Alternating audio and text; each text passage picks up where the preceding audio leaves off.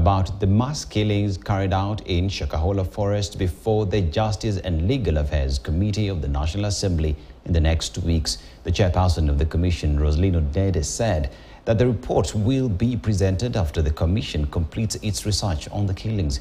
It will highlight various issues, including the rights of the victims if they were violated. In the last 1 month, there have been at least 5 cases of elderly killings that are reported and recorded.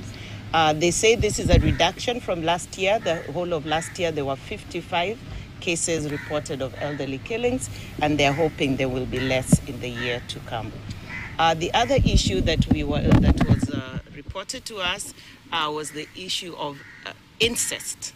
And this is a big concern in the region, and we are going to take it up and come up with programmatic events that will be able to sensitize the citizens and address the vice. There are issues of mining and community rights that have also been raised in the region, and these are issues that are live and continuing. We are monitoring those and will be able to report on them as we go along.